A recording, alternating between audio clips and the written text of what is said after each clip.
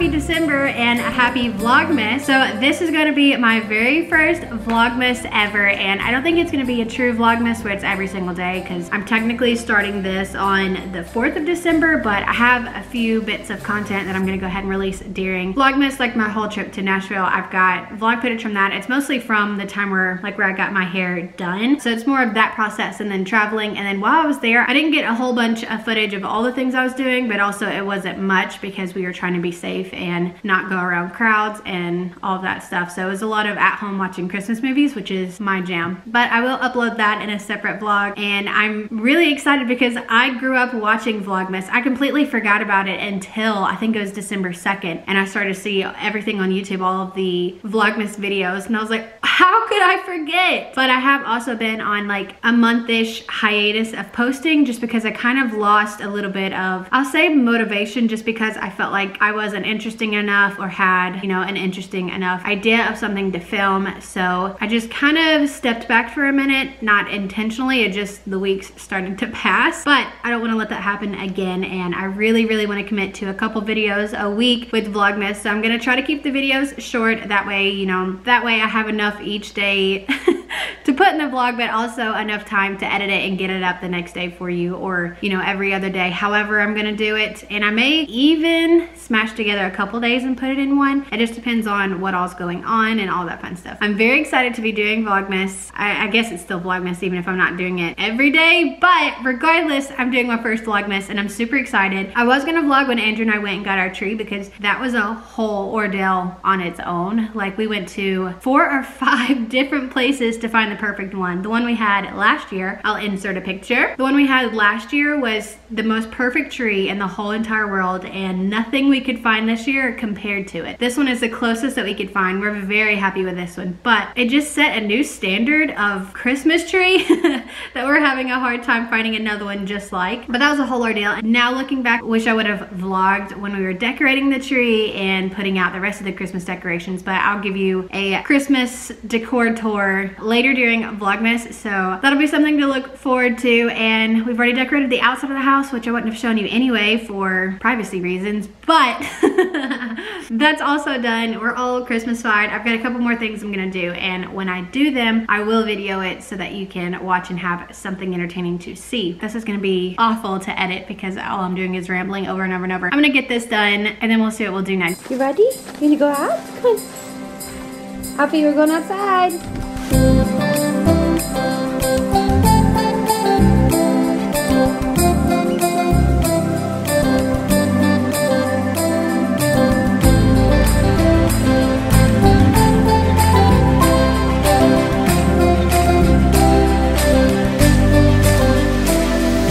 Rainy morning. It's been really cold here that last week, like the lows getting into the 30s. It's not even that early and it's so foggy. It's crazy.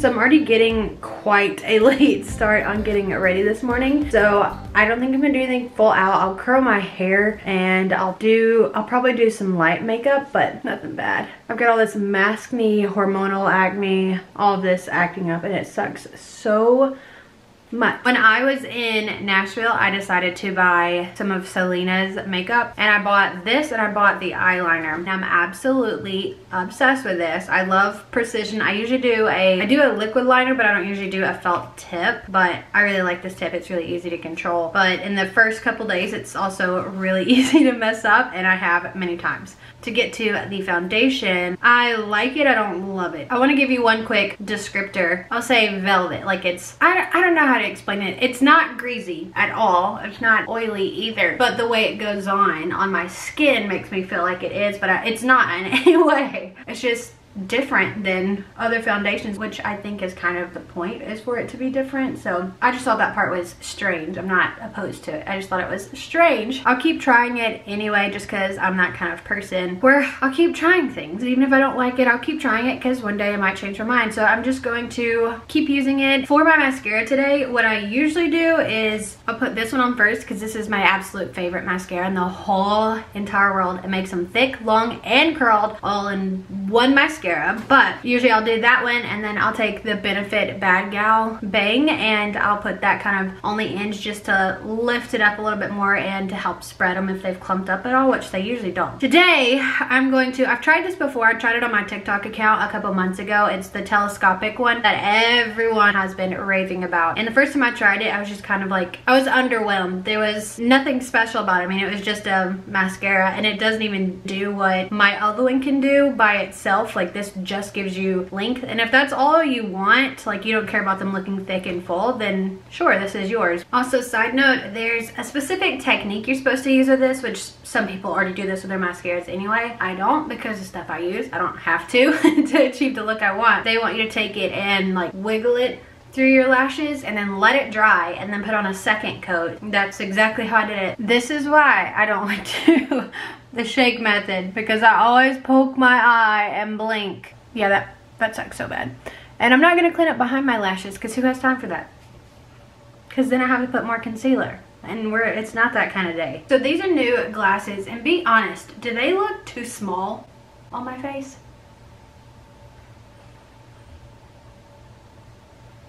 I can't really tell. I bought another pair. They were actually Ray-Bans, and I think I'm gonna send them back because I'm just not happy with the way they look. They don't really look like the picture, and then there's just a couple of other things on it that aren't exactly what I wanted, so I think they're gonna go back. So I got these as a backup, but now I think they're too small on my face. Like, I love how they look. Like, the look of them is super cute, but I don't know, do they like, do I just see it weird, or are they too small? I'm not gonna be offended by the answer. Let me know. All right, so now we're gonna move on to hair and get this freaking rat's nest tamed. I feel like I've been getting ready for hours, and it's not even been that long, but it genuinely feels like hours. Does anyone else feel that way when they're getting ready? Okay, so for the first couple hours, I'm actually still just gonna be at home. I've actually got to finish a photo gallery. It's almost done. I'm just doing finishing touches and about to upload it to my site. So I'm just gonna wear this little turtleneck and the cutest pants in the whole entire world. They're little wiener dogs. We literally, oh, I say we, but I literally buy all things weenie dogs. So the pillows on our bed are weenie dogs, and actually, hold on, and actually our shower curtain in our guest bathroom is weenie dogs as well. And I've got a weenie dog wrapping paper that I'm putting all of my dog Alfie. I'm putting all of his cousins, which are all of my like in-laws and dogs. They're his cousins. Anyway, I'm wrapping all of the Christmas presents that Alfie and Cash got them for Christmas in the wiener dog wrapping paper. So that's gonna be really cute. Like I was saying, for the first couple hours that I'm home, I'm going to be editing. So I'm just gonna stay in something cozy, and yeah, that's what I'm gonna do. Actually, I think I'll just go ahead and tell you the Christmas trees stories. So there's a local Christmas tree farm that's just a little bit down the road, and we wanted to go to that last year, but they weren't open when I wanted to get a tree. And I'm a very impatient person, and I'm also a little bit, what's the word, impulsive. When I decide I want to do something, I want to do it right then and there. Like, there's no waiting. Like, if it's late at night and I get in my head that I need this craft because I want to do it right now or something like that, I'm gonna get up and go to the store even if it's 11 o'clock at night because I have to. Like, it's in my brain and it's not gonna leave my brain. I'm gonna think about it all night until I go to sleep. I'm gonna dream about it. I'm gonna wake up thinking about it. So I usually just let myself give in and go ahead and go get it, go buy it, whatever it is. So last year, that's what the tree was for me. I'm like, okay, I really want to wait for this farm to open, but they're not gonna open for another another 2 weeks and I want the tree now. I don't want to keep waiting for the tree. So we ended up going to Lowe's, and personally, I've always seen really good trees there. That was the one last year was the second time we got one from Lowe's. We got one the year before from Lowe's, and beautiful, love it, no complaints. So last year's tree came from Lowe's, and so this year the farm opened early, so we went to it. Weren't impressed. None of them were thick and full. I like mine to be like big bottom trees. So, and none of them are like that. They're all pretty like skimpy, skinny, tall, which I get tall too, but none of them were wide and thick like I like it. So the first place we went though, well, I'm getting ahead of myself. Hold on. The very first place that we went was a local farmer's market that we didn't even know that they usually sold Christmas trees. And I loved a lot of theirs, but none of them really compared to last year's. And that's where our problem was, as we kept comparing everything to last year's tree. So walked around and we're like, yeah, these are cool, just none of them look exactly like it. So we leave there and then we go to the Christmas tree farm that's close to the house, and we see those, and again, we're not sold on any of them. We're not sold on any of them. So then we go to Lowe's because we've always found winners there, and we're looking around Lowe's, and again, we're just not happy with any of them. None of them look how we wanted. And then we kind of gave it a break from there because we were leaving for Pensacola later in the day to do that engagement session that I told y'all about, and that's what I'm editing right now is the engagement session. But so then we go to Pensacola for the day, and we were gonna come back and go back to that very first farmer's market and just kind of pick one from there because there was some we liked, we just weren't in love with, and I was like, fine, it's fine, we'll settle. And then we both decided we didn't want to settle. So the next day after church, we found another giant Christmas tree farm that's like 15 minutes from our house that we didn't even know existed, and huge, just so many different kinds of Christmas trees, ones that I didn't even know existed. It was incredible. So we walked around there and we eventually found this guy right here.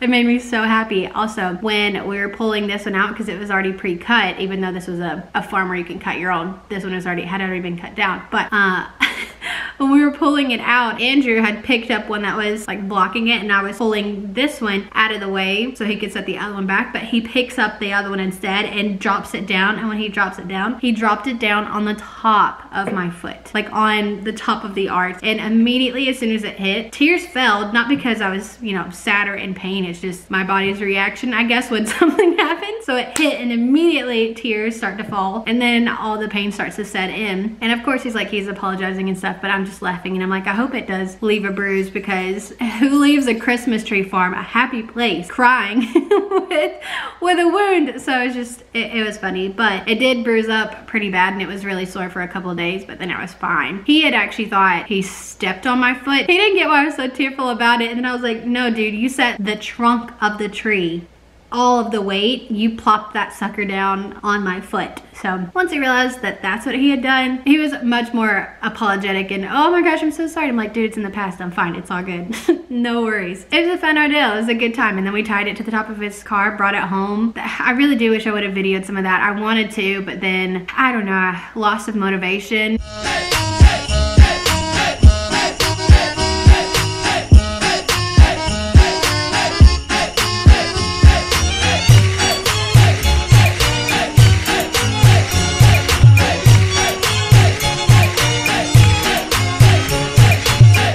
Santa Claus, here comes Santa Claus, right down Santa Claus Lane. So it has been what feels like an entire day since I last checked in. My battery ended up dying while I was editing. That looks freaking cool on camera.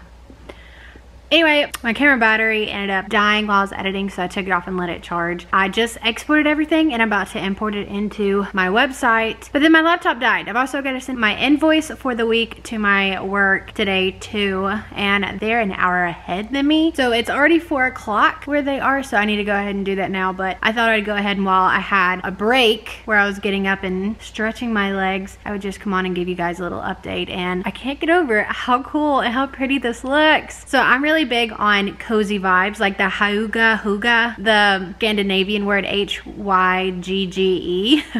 I'm really big on not necessarily Scandinavian style where it's like super minimal, even though I really love it. I really love things to feel cozy, be cozy. I want you to walk into my house and the first thing you think and feel is, wow, this is cozy. I feel at home here. Not that, oh, they literally pulled this out of a display room at a furniture store, you know? Feel homey, cozy, personal touch, you know, all that kind of stuff. So this is giving me all sorts of the cozy feeling. So I absolutely love it. Okay, so while we're here, I'm gonna go ahead and ask you that if you aren't subscribed, please subscribe, and you can also turn on the bell for notifications of when I post, especially with it being December Vlogmasy time. I don't really have a set time or day of when I'm gonna be posting, so having your bell turned on would be absolutely perfect for you, so you know every time that I do, so you can come and watch it and not be behind. But some people like to be behind so they can binge. To each their own, but turn on the bell, subscribe.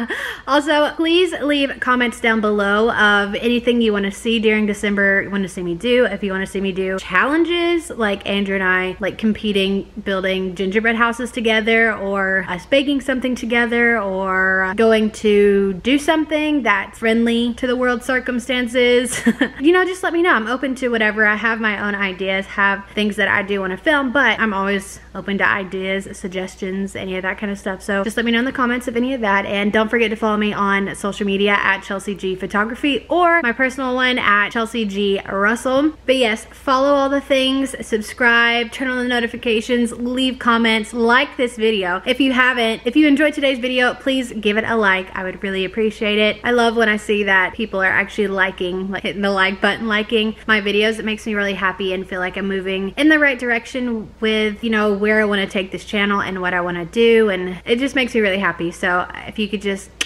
one quick little like, that'd be so awesome.